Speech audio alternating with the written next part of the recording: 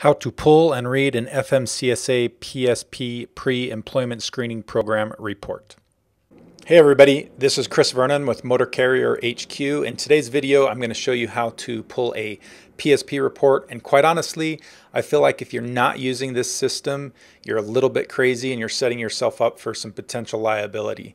If you want to know a little bit more why, click on the link below. It'll take you to episode 49 of the Holland Assets podcast, where I start a 4-episode series on hiring drivers. I go through a real doozy of a story about somebody that did not do the proper screening on a driver that caused some serious problems for their trucking company. So take a listen.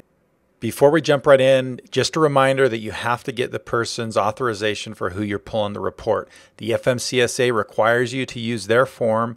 Here's a link for it at the bottom of the screen, or you can also get it right on the PSP website. It's all over the place. Make sure you get that form filled out, signed, and you keep a copy of it.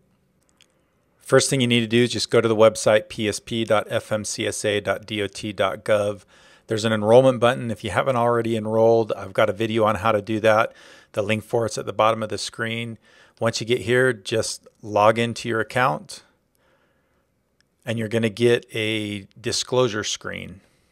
You have to type in your initials. On this screen, you're just certifying that you're using the system for the purposes of pre-employment screening only, and you're not deviating from that.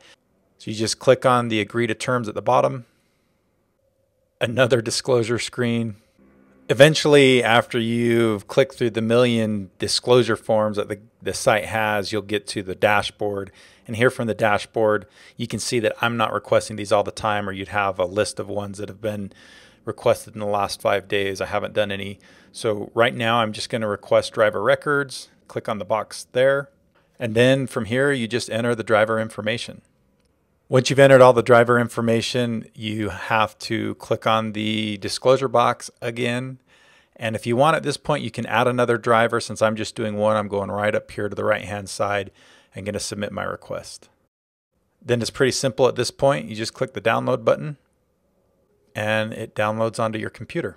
Now, how you retrieve the download is going to be different depending on what kind of computer system that you use. Now, my report pulled in 2 pages, and there's one thing I want you to pay attention to before we really get into the report. If you notice down here in the bottom left-hand corner, it shows MCMIS snapshot date. That is the date that the data goes through. So for example, if you have a driver who has a violation on the 29th of May 2020, in this report it will show that. But if they had an inspection or something happen on the 30th of May 2020, it's not going to show on this report. So make sure you pay attention to that and the data is up to date.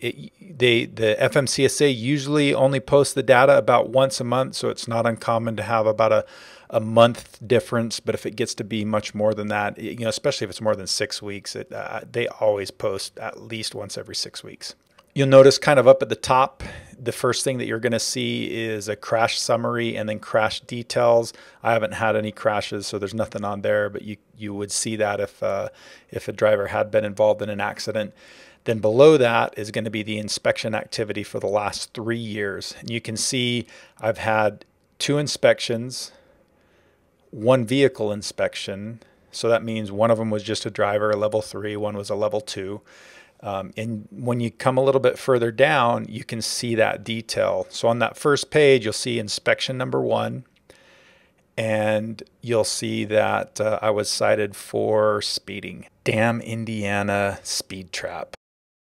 Then if we go and look at page 2, you'll see my second inspection. And on the second inspection, it was a level 3, but look at it. They didn't find any violations. So that's actually a good thing, because that actually helps your company's CSA scores every time you have an inspection and no violations are found. Then the last thing on the second page is just a summary of the violations, and you can see I've just had 1 violation. That is how you pull and read a PSP report. Hopefully you found this video helpful and interesting. If you have any questions, feel free to give us a call or shoot us an email. Our contact information is on this page. Good luck in your hiring, and we'll see you in the next video.